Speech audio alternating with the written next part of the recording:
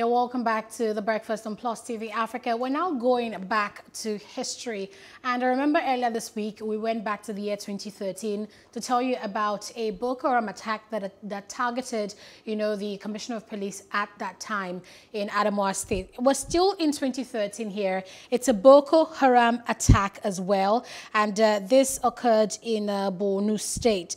So this particular attack on the 7th of May 2013 killed 55 people and freed around so many inmates, about 100 prison inmates. So what this Boko Haram insurgents did is that they attacked an army base, attacked a police station, went to the town's prison as well.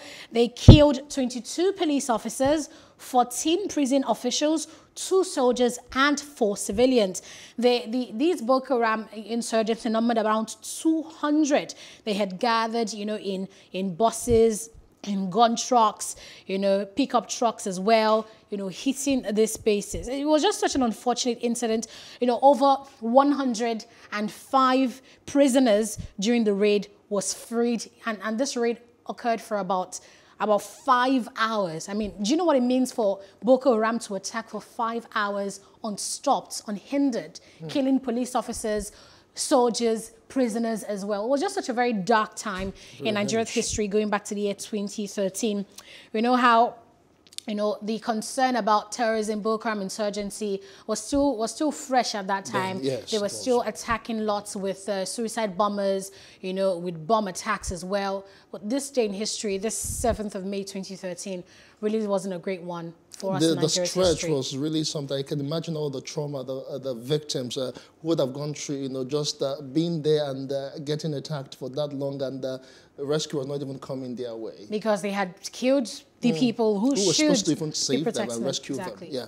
All right, also in history today, 1996, a popular American comedian, Martin Lawrence, was in the news as he suffered a nervous breakdown. Let me just give a bit of a background onto how that happened. Comedian Martin Lawrence became a household name during the 1990s, establishing a Hollywood career as a leading actor, most notably in films like House Party, Bad Boys, Blue Streak, and Big Mama's House. Lawrence's numerous film roles came after his own highly rated, long-running television series named after him, Martin. In 1996, the comedian suffered a nervous breakdown. Lawrence was picked up by the police for standing in the middle of a busy midday Los Angeles intersection and screaming at cars.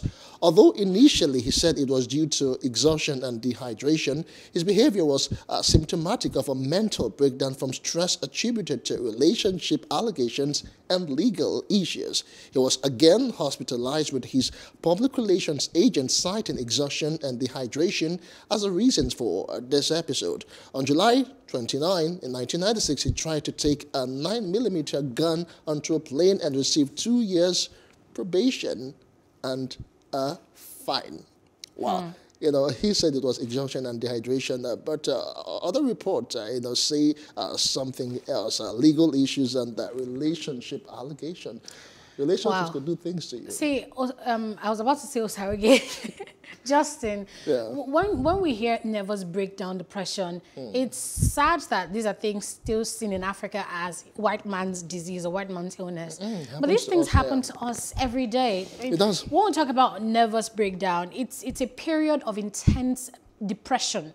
Just heightened. It's just, you just feel mentally unable to function and do your life's, normal activities. You feel depressed, you feel anxious, you feel nervous. It's just such a, and, from what I read, it could last for a few hours, it could last for a few weeks.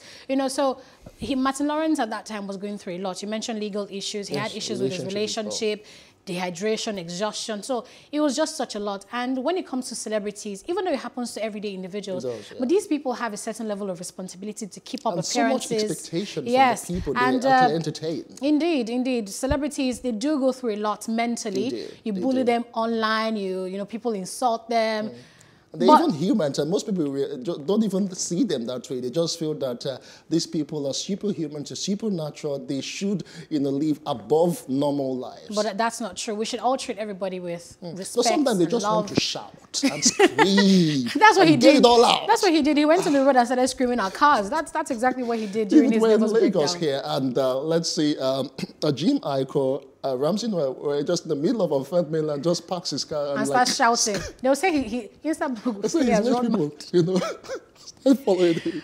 Well, no, this is not a joking matter. No, we need to rest when you need to rest. True. You do need to rest. True. And, just give yourself a break. So that's what happened today in history. May 7th, 2013, a very terrible Boko Haram attack, attacked, police officers, army officers, freed over 100 inmates in a prison in Borno State. And you went back to the year 1996. 1996, Martin Lawrence screamed in the middle of a highway, hot afternoon. You had to just let off steam. Indeed. All right, that's it for you on Today in History. We'll take a break here and return with our first big story, and it's about insecurity in Nigeria.